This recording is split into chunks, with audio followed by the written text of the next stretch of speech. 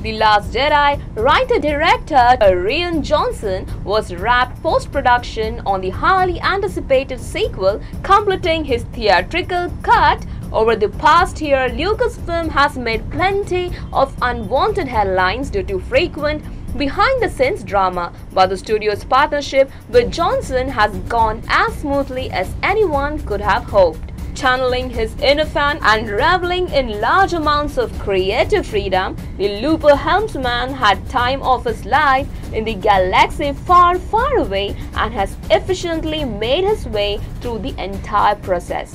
The prospect of seeing Episode 8 on the big screen is becoming more tangible now that its impending release is right around the corner. With the countdown entering the home stretch, Lucasfilm is about to crank their marketing efforts up to 11 to drum up the already large amounts of hype.